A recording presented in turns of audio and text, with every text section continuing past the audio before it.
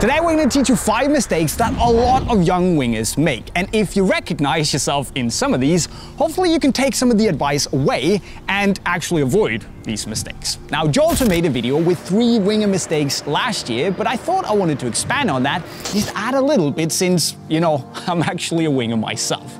So let's lace up our boots, which you can buy over here, by the way, and get going.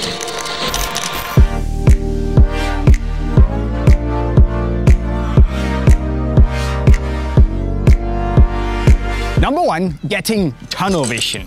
See, in modern football, being a winger is probably one of the most sexy positions because you get to dribble a lot, score some goals, and generally be very creative. But the thing is that since the winger's role is so defined, it's easy to get the idea that when you get the ball, there's only one direction to go, and that's straight towards the goal.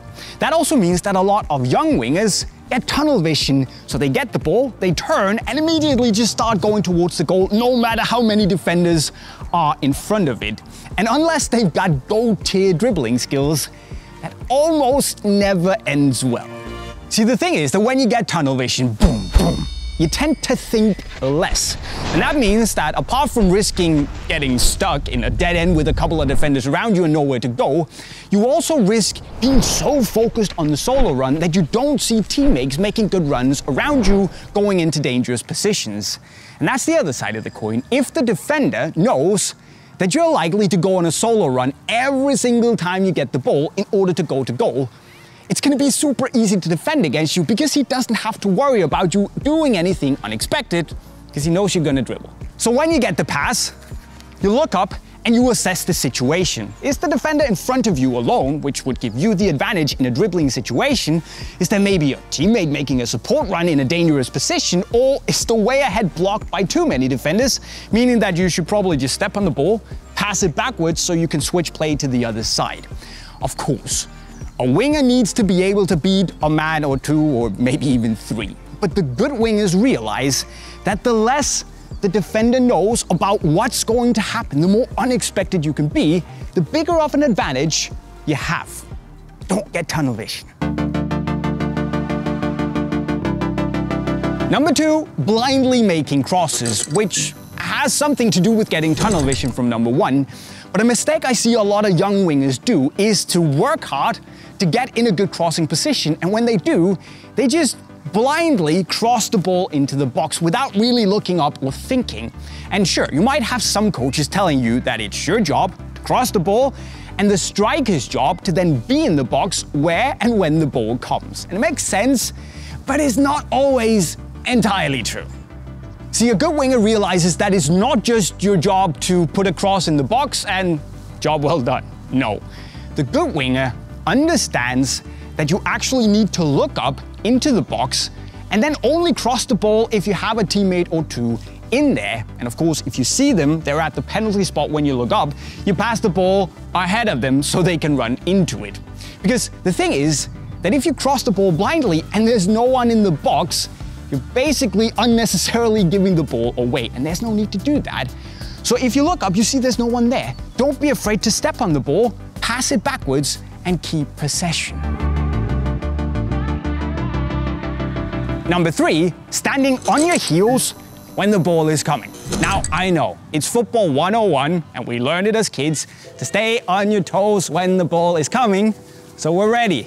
But I still see a lot of young wingers just standing around there waiting for the ball to come. And when it finally does, they're standing on their heels, meaning that their balance is a bit backwards, meaning that it takes a bit longer for them to start moving forwards towards the ball. And that gives the defender time to start coming in and nicking the ball away from me because they're moving and I'm standing on my heels.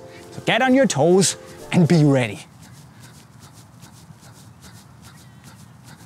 Number 4 is turning straight into a defender. Now, I'm not sure if you can already see where this is going, but if I get the ball from my fullback and I'm so focused on just turning around and going to goal, score that winner. So I don't know what's going on behind me. I just turn straight into Philip. That's trouble, right? You don't want that, but it's actually a very easy way to avoid it. And I've talked about it before, but when the ball is coming, you look up to see what's going on behind you. And if there's a defender close to you, That means that you can either just pass the ball straight back where it came from or to a teammate that you can see. It's very important that you only move into places or pass into spaces that you can see to keep it simple. Of course, it also helps if your teammates tell you back or if you can turn. Number 5, hiding and isolating yourself on the flank. Look, you're a winger and maybe your coach have told you to make the pitch wide and go to the touchline, and that makes sense. But you shouldn't just go there and, as I said earlier, stand around, wait for the ball to come to you. No. If there's a defender around you and you're standing where you're supposed to be, you're not going to be very dangerous. So it's your job to shake off the defender, maybe by coming deep, getting the pass, laying it back off, and then running deep to shake the defender off, because you have the upper hand here. On the other side, if the defender is close to you still, you can't make the deep run. Phil, come in front of me. You have to find another way of getting into open spaces and making yourself available. Because if Phil is standing right here, you're standing in his shadow, your teammates can't pass you the ball. So get out, make yourself available. An open winger is a dangerous winger, so be dangerous. So to sum it up, don't get tunnel vision. Don't put crosses blindly into the box. Don't stand on your heels when the passes are coming. Don't turn straight into defenders, and don't isolate yourself on the flank. Cool? Cool. But guys, do you have any other advice on how young wingers can avoid making mistakes? Let us know in the comment section right down below. And then if you want the Mercurial Dream Speed 4s, you can go and buy them on Unisport via the link right over there. But not before, of course, you subscribe to the channel with the notifications on, and maybe go onto the playlist to learn how to improve even more as a footballer. And with those words, I'll be signing off. Cheerio.